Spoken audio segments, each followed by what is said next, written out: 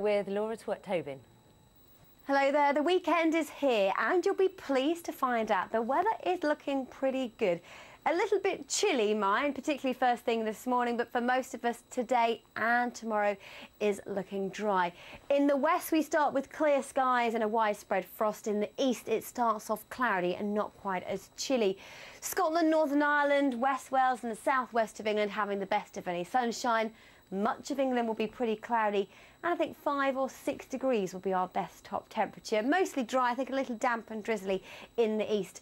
Overnight tonight we see a little more cloud slowly filtering westwards, so not quite as cold, not that widespread frost, but still chilly nevertheless. And for Sunday I think a lot more cloud around, particularly across western areas of the UK. Glimmers of brightness here and there.